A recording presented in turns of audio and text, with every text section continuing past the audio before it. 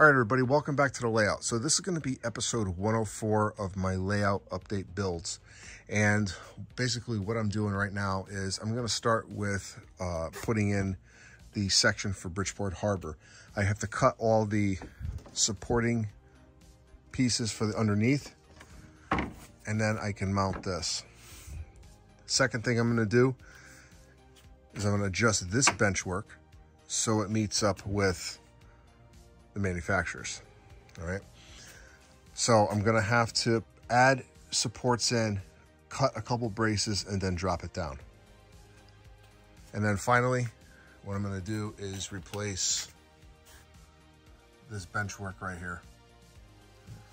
It's an odd shape, and I'm not gonna try to cut odd shapes to fit it. So I'm just going to cut a brand new piece and install it.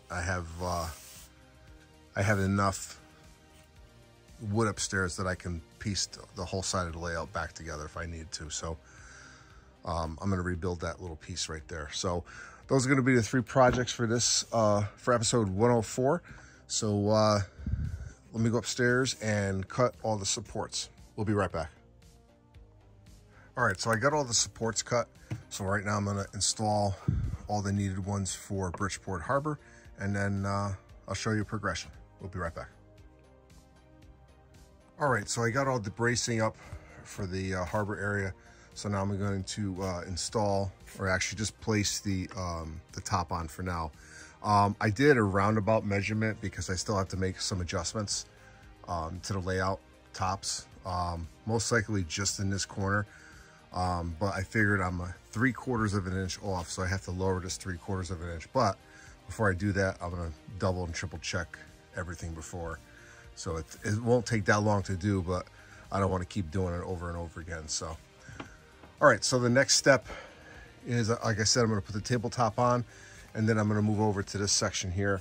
And what I'm trying to do is actually make it so it's level with this, because I'm gonna be putting a lift bridge in. That's how the two layouts are gonna connect.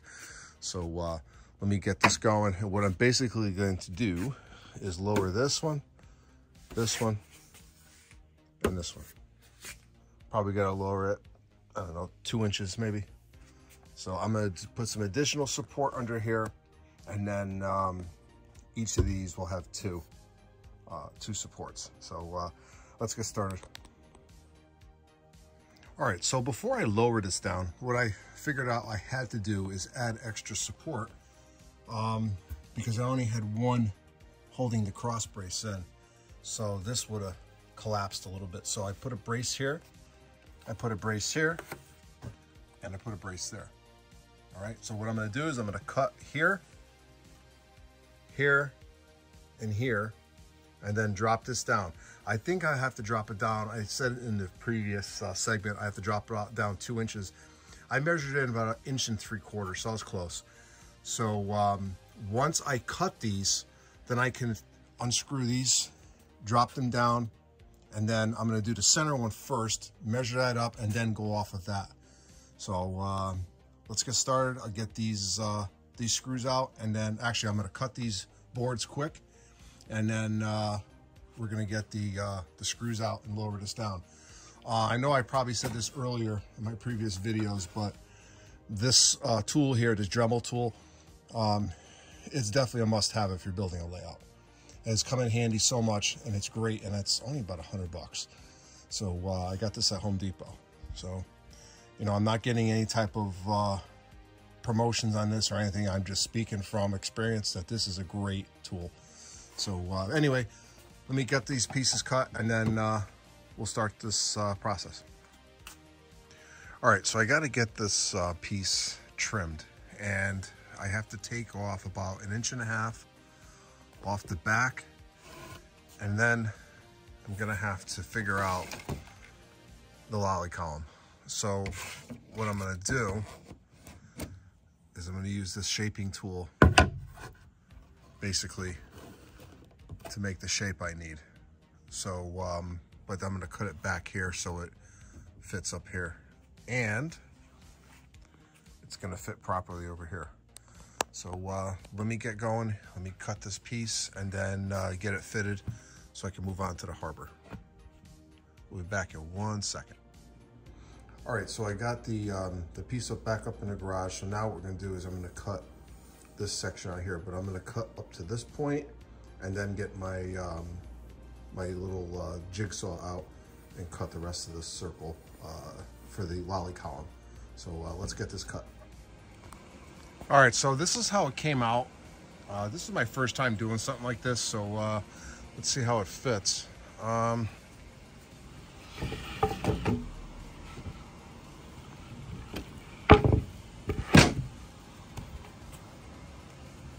right, not bad. So what I'm gonna have to do is get the other section and just actually I'll put it this small piece into here, and we can move on. So this is pretty good. Awesome. All right, so now I'm going to lower the Bridgeport Harbor area. So let's get started on that.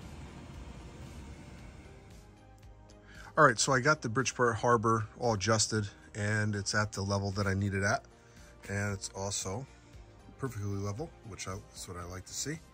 And basically what I'm doing now is I'm gonna have to adjust the bench work again, and I'll explain why. So I had to raise the bench work to accommodate the hidden staging that became a visual hidden staging, Bay Ridge Yard. So I had to raise up a little bit, which caused an issue over here where it's up about 1.5 inches. But I'm going to use that to my advantage, because this over here, where this template is, that represents the main line that's going to be coming through here. Now, this is going to be Jenkins Curve right in front of you, and basically it was elevated track, super elevated track actually, and it had the stone walls that went through east. They started in East Bridgeport and then went all the way past right into Stanford area. So, and even further down as well. So I'm going to be putting the stone walls in, but it's going to have to start climbing over in the corner there.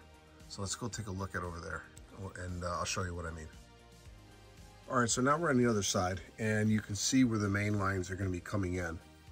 Now, it's about 1.5 inches it has to rise up.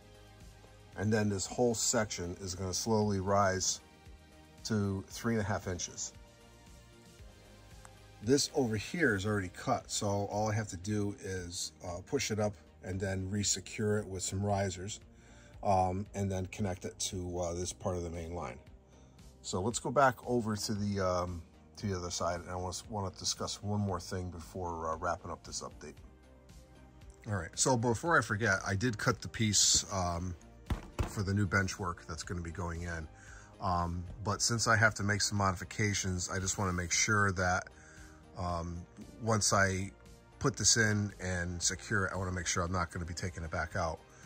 So let's just start how I envision this area. And I want this to step all the way up gradually. So this is going to be the level of the harbor. This is going to be Bridgeport Harbor. Now, because of this height difference here, I'm going to have to start laying out the track plan ahead of time. And then what I'm going to have to do is drop this area here for the power plant down to this level here, which is probably going to be like 1.5 inches. Because right now, that's too deep for a harbor.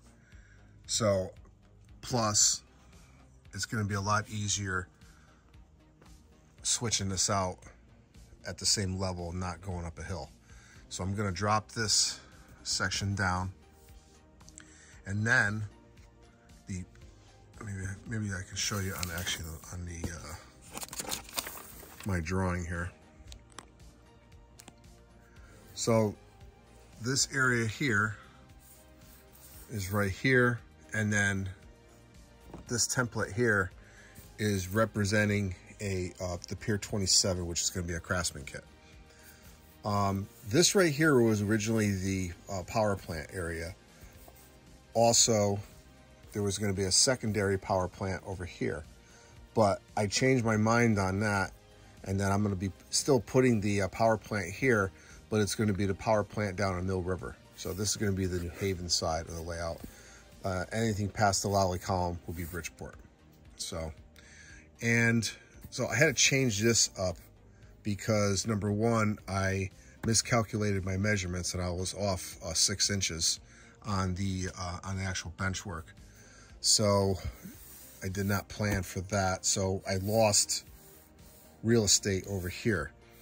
So I had to change the schematic or the layout of the power plant, which I'm working on now. So I'm gonna drop this down, but I also have lines that come in that feed the yard.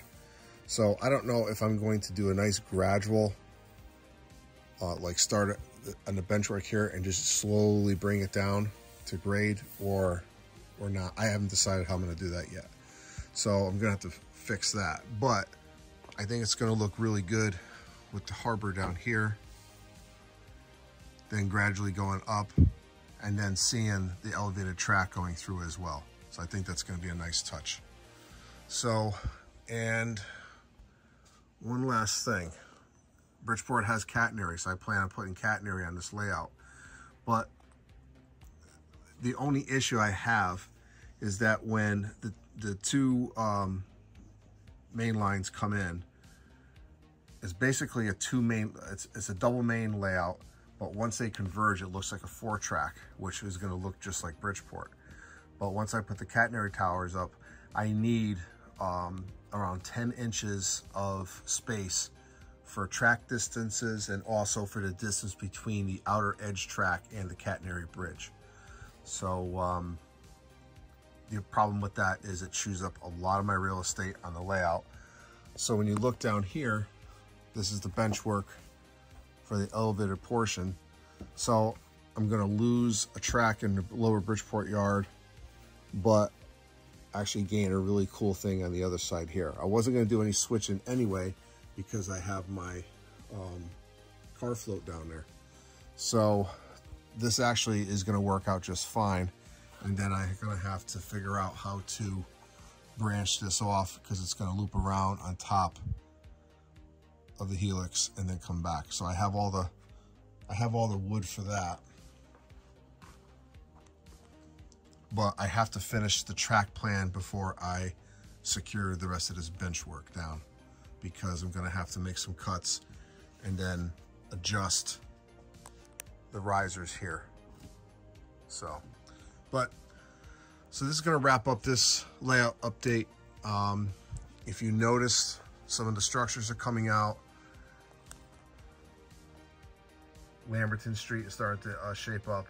So that's gonna be part of episode 106. So this is episode 104.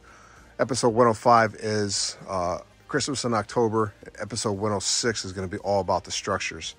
So I hope you enjoyed this video. This is Ron, New Haven Rails.